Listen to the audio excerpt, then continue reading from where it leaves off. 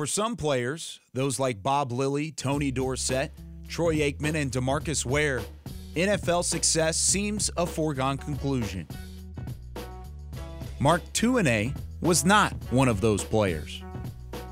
Undrafted out of the University of Hawaii, his chances appeared slim. Yet Mark Tuinei would beat the odds, convince the doubters, and indeed earn NFL success as one of the greatest offensive tackles in the history of the Dallas Cowboys. To not get drafted, to sign as a free agent, as a rookie, and make the team, and then play 5 years at one position, and then switch to the other side of the ball and become an elite player at that position for 10 years. You know, that's unheard of. No one does that. Even Tuinei's road to the NFL was unconventional. He grew up in Hawaii and got his start in football at Punahou High School. He didn't start playing football until freshman at Punahou. When he got to Punahou, came on the bus, public bus, miles and miles, 60 miles on the bus to get to Punahou as a freshman. Each day, Mark made a lengthy round-trip journey across the island to attend the private college preparatory school, where for a time he actually played on the same basketball team as future President Barack Obama. Obama was a year younger than him at Punahou, and they were on the team together. Matter of fact, Obama, I believe, is the one who said that Mark Tuinei taught me how to set a pick and went on to be an all-pro left tackle in the NFL for the Dallas Cowboys. And that was one of the great stories that, you know, the coach got frustrated with the basketball team, and he said, you know what, we're not practicing after school anymore, we're practicing before school. He goes, I'm tired of you guys are showing up, it's going to be the first thing of the day. And I don't want to hear any more about you being tired or anything like that. And he went through this whole rant, and then he's like, oh my gosh, I forgot about Mark. You know, how's Mark going to get here on time from Waimea to Punahou for practice? And he said the only guy that wasn't late for a practice was Mark. On the football field, though, is where Tuinei would truly shine, earning Hawaii's Prep Lineman of the Year award as a senior. And just for good measure, he also won the state shot put title later that spring. You don't get on that bus by yourself and leave your 5 siblings back home. You don't do that unless you're highly motivated and a self-starter. Recruited by UCLA, Tuinei would spend 2 years with the Bruins, starting at defensive tackle in his sophomore campaign before returning to his home on the island. There he would go on to join the University of Hawaii football squad. Despite battling injuries and seeing action in only 7 games during his senior year with the Rainbow Warriors, Tuinei's 6'5", 300-pound frame was enough to draw interest from both the Dallas Cowboys and the Boston Breakers, who selected him in the USFL's 1983 draft. He had a coach from UCLA. He had to turn him down, which was hard for Mark because he was a great, great mentor for Mark, and Mark loved him dearly, but he took his chance with the Cowboys. In truth, a chance is really all it was. But despite there being more than 100 rookies invited to training camp, a chance was all Tuinei needed. Training camp in those days in Thousand Oaks was 6 or 7 weeks. I looked at the roster of which rookies were still there from that original group of more than 100. And I thought, well, Tuinei's still here. I guess I better pay attention to him. He couldn't have been a longer shot. Signed as an undrafted free agent in 1983, Mark Tuinei quickly caught the attention of the Cowboys coaching staff during training camp. But that didn't mean he expected to make the team. He said, come to the last game, it's the last exhibition game, and we'll fly home together. And then Gil Brandt called and said, how does it feel to be a Dallas Cowboy? Over his first 2 seasons, Tuinei would primarily play on special teams while also seeing more time on defense, backing up the future Hall of Famer Randy White. However, in 1985, the Cowboys decided to try Mark on the offensive side of the ball. You know, he was a defensive lineman, and that's a tough conversion in itself. But he was just a really good athlete. When they first made the decision, because there was a void on the O-line, he was petrified. They put him at center first and never touched the ball. Punahou, UCLA, University of Hawaii. So moving to offense was quite a feat for him to tackle. Really, once you dug into his past and you found out about his journey, how hard that was and how hard that still is today, to watch somebody that came in as a defensive lineman, free agent, into an organization like the Dallas Cowboys. And then they ask you to make the transition. It's going to give you a better opportunity to be able to contribute to the team. And you move from defensive tackle, defensive end, and then you go to left tackle for the position, which is, one of the more challenging ones. It's hard enough to switch from one position to another on the same side of the ball. Certain guys can do that, and that's impressive. But to switch from one side of the ball to the other, and to not only make the switch, but to excel to that extent is extraordinary.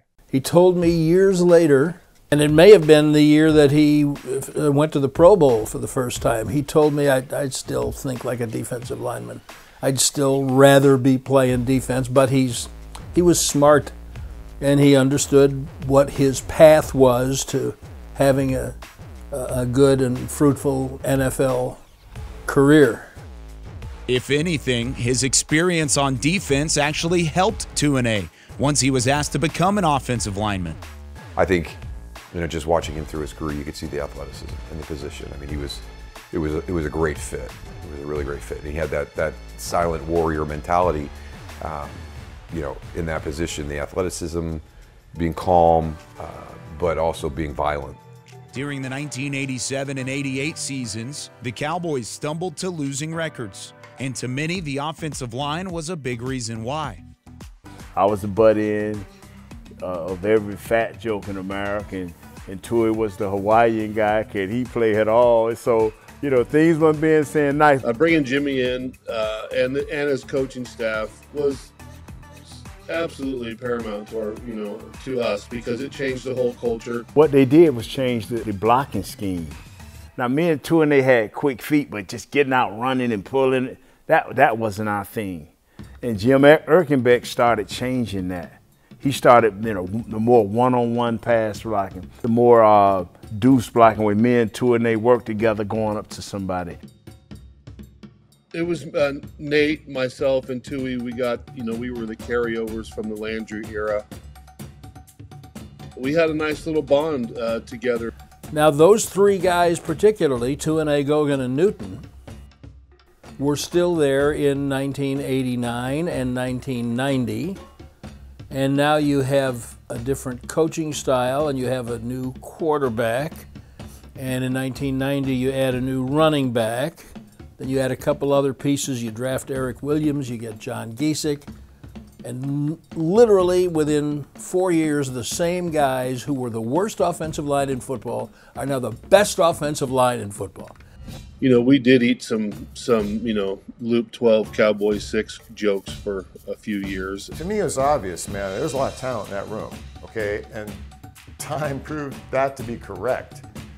Kevin Gogan played 14 years, Pro Bowl guard. Nate, 15 years, all-decade team. Tui, 15 years, Pro Bowl. You know what I mean? These are elite players, man.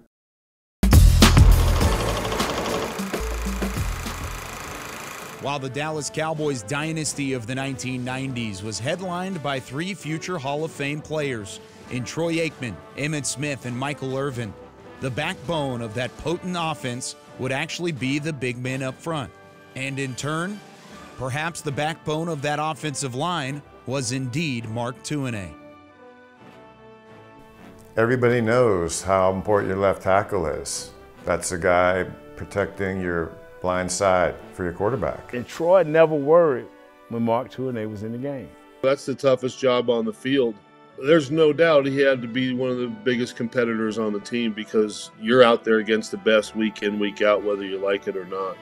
I always thought that he was one of the more unknown, underappreciated players of those teams. I don't think Bruce Smith had a sack in either Super Bowl, which is, a feat unto itself. We turned our protection that way, just, as the backside of, the quarterback, but we never left an extra guy in. We never left a chip on Bruce Smith in that Super Bowl. We never did any of that. For a free agent to be able to handle that, that's pretty impressive. Can you go back and look at the guys in the NFC East when we played? The Charles Manns, the Dexter Manleys. These are guys that were borderline Hall of Famers, are in the Hall of Fame. Great players who this guy was blocking week in and week out. With Mark on the left side and Eric Williams on the right, the Cowboys featured two of the best tackles of that era. We found Eric. They made Tuinei.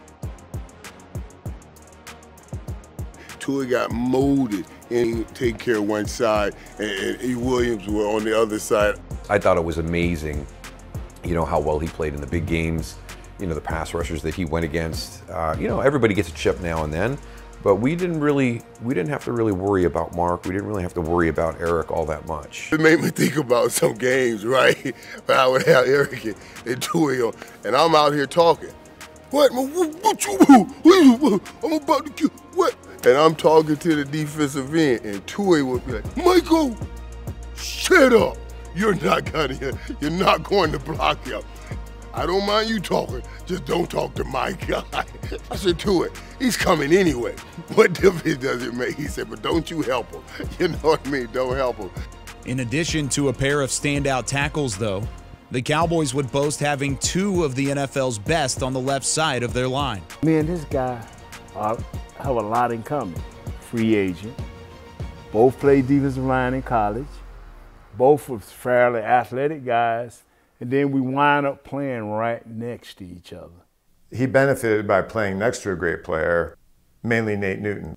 That's two outstanding players next to each other for a long time. I mean, that's every coach's dream. I remember being at a Halloween party with Nate Newton. He came up to me and he said, Mr. Tuinei, does Mark sit around the house just bragging about himself? I'm like, no, who does that? No, he said, Mrs. Tuinei, he makes my job so much easier. He is fantastic. I remember that story distinctly. That was good of Nate. In my early years, I sat right next to him because I could not digest Coach Landry's offense. And all the guys in there was trying to help me, but most of all, you know, Tuinei was a smart guy, and I was playing next to him, so I needed him desperately, you know what I'm saying? I guarantee you, they both made each other better. And there's a familiarity there. You know, when you play next to a guy for that long. I mean, I think me and Mark played together maybe 6, 7 years together. We were Pro Bowlers, we were all pros. I think we were, as a unit, we were better than most guys we played with and against as a unit. We played well together.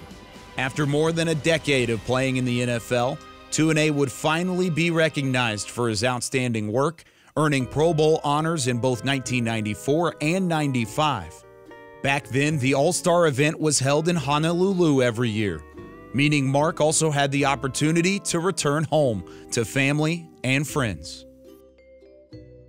Oh, that was fantastic. That was fantastic. I, every year, would just be so upset knowing that he got overlooked. And so we were thrilled when he ended up making 2 Pro Bowls. Yeah, I think he made the Pro Bowl in his 12th and 13th season in the NFL. And I remember saying, I mean, how do you do that? I mean, how do you play that long and not get the recognition, and then all of a sudden your 12th and 13th year? You know, when most people would look at a left tackle and say he's in the twilight of his career, and here you are playing your best football. For where we started, you know, walking on to where he got, you know, to he got to play in Pro Bowls in his hometown, right in Hawaii. So walk on. You're going back home, a Super Bowl champion, to play in the game that honors the best players in the National Football League. You get to see the other side of that when he got to Hawaii, and to see the community and all the Polynesians and Hawaiians, you know, kind of embrace him and love to have him back there. It was really amazing. It was wonderful for the family. The state of Hawaii, till this day, remembers him as if he's still here. And that's pretty special.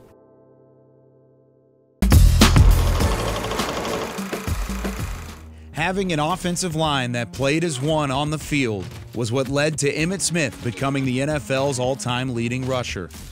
But make no mistake, the foundation of the Great Wall of Dallas was built off the field. 1, 2, 3, dominate! Everybody knows that talent alone won't win. Probably the most important unit on the team as far as having to work together, yeah. People talk about chemistry a lot, you know, and so we had that. Everybody said Hubbard Alexander had the hardest time with the wide receiver room. I would say no. I think it was the offensive line room that was probably a little bit more challenging to keep in line. There was a lot of fun in there on all the teams you play on. Offensive line group is the best group by far. There was no shortage of fun in those rooms. We had 3 jokesters, Tuinei, Kevin Golden, and myself.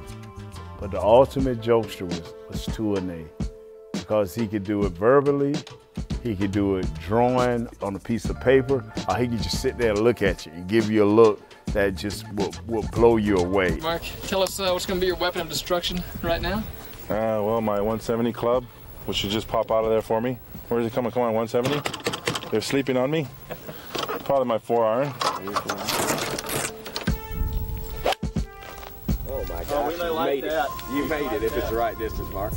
He was a great sketch artist, and the cartoons were unbelievable that would come out of that offensive lineman. And you know, somebody as confident as he was in his ability to understand the game plan, you know, he probably got bored with Tony Wise's layout and, you know, presentation, and he's sitting in the back drawing or, you know, killing time.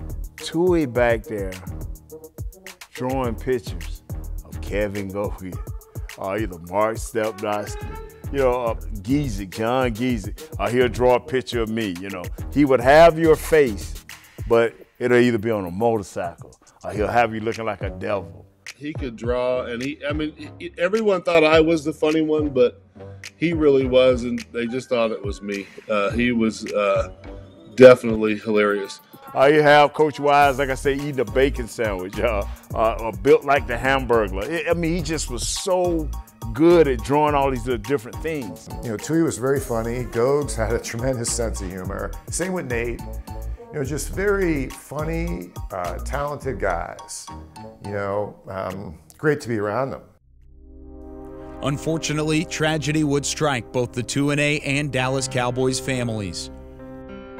2 years after retiring on May 6th, 1999, Mark passed away from an accidental drug overdose.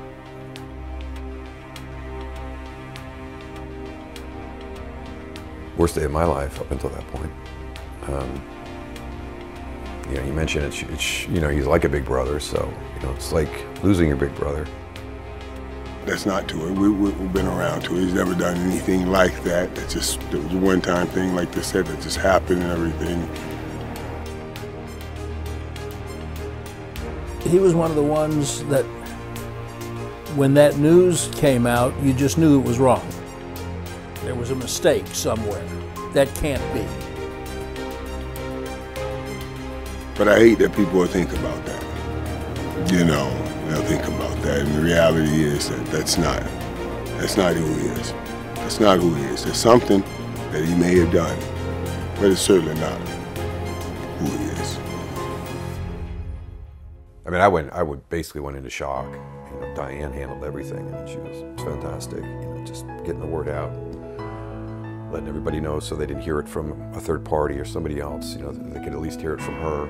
But I was a mess.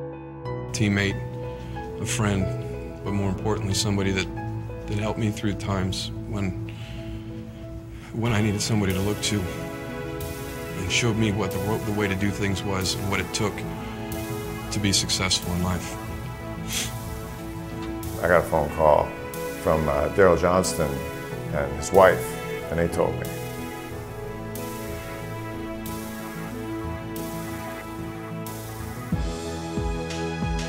When we look back at the different times that we've been with Mark over the years,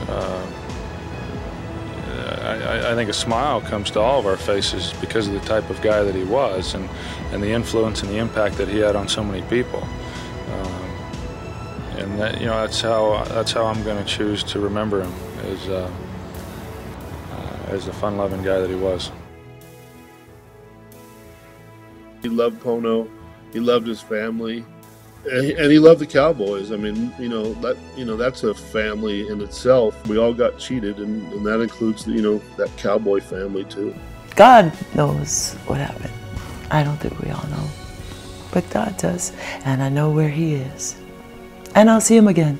In Hawaii, we say, ahui ho, until we meet again. A fierce competitor when the lights came on, a caring husband and teammate away from the spotlight, Tuinei was the epitome of a gentle giant. I would describe Mark Tuinei as the biggest, baddest, softest, sweetest dude in the world. You know what I mean? He really is. To this day, Mark Tuinei remains a beloved member of the Dallas Cowboys family. Not only is he recognized as one of the greatest left tackles in team history, but he is also remembered as a man who brought joy to those who called him a teammate and a friend. Nah, just messing around, signing autographs, having fun. Hey man, that guy was special, believe me when I tell you that. You'd have a friend for life, someone who would give the shirt off his back for you. He was just one of those guys that had an outer exterior that you were kind of intimidated to get to know him. But once you did, I mean, he was your best friend. He was an incredible man. He had a very incredible role around here and all the success, and played an incredible role in a lot of our lives. He was fantastic to watch. He was fantastic to be around. He was someone who, when he was your friend, that was forever. And he absolutely was one of my favorites. Always will be. You tell me which one I should wear. They made it nice, I'll tell you what. I'd hate to get a three-peat. This is a tough one to beat. I thought this one was tough to beat. This one is definitely speechless. It's outstanding.